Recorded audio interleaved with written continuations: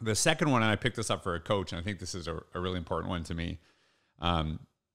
There was like basically a hustle word. And then one of the things that was said by the coach there, she was talking about how it really meant something to her when she saw kids, like when she'd call them in and they'd run there and they would be first and they'd show up first. And I noticed that right away. And I noticed that the kids that were willing to run there, and again, I know like I talk a lot about basketball, but I feel there's so many lessons that I've learned from basketball that I apply to life, apply to education. One of the things that Michael Jordan was known for was in practice, he would do everything as hard as possible. He would push first. And because people followed that example, they were willing to do this.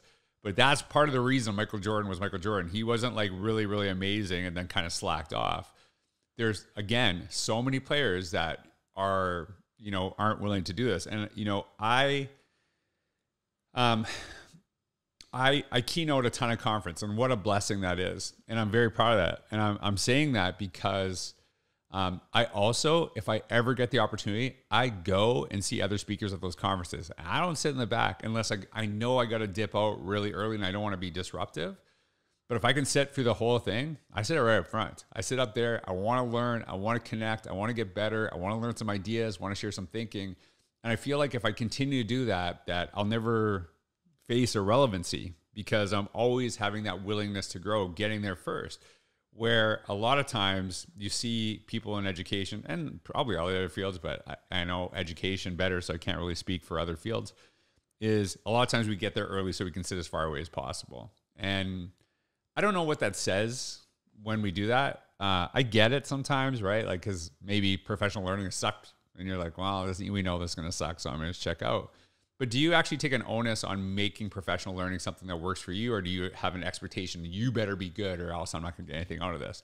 I think when you go into the mindset, and that's something I've been saying for a long time, I haven't had a bad professional learning experience in years because I always take something away from it because I force myself to do that. I show up, I do these things.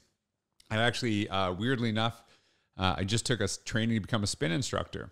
And I taught spin for years and years and years in Canada, but I had to get recertified if I wanted to do it in the US. And the person who was teaching the class, he was great, but I have way more years of experience doing this than he does. But guess what? I sat there and I took in everything. I sat in the front, and there's a lot of things I learned because he provided perspectives that I didn't have. He provided techniques and experiences and things that I didn't know.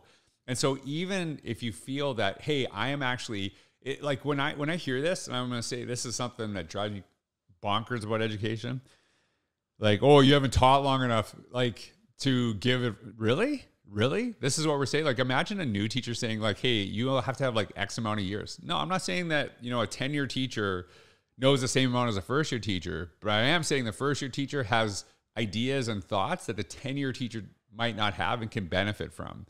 And if you're not looking for that, you're gonna just kind of fall back. And so I think just kind of being eager when I say that the idea be there first, it's the eagerness to learn. It's the eagerness to like put yourself in the front, sharing that too. And do we have that? And one of the things I challenge people with, and I've shared this before as well, is that when we do professional learning days, learn in a way that you'd expect from your students.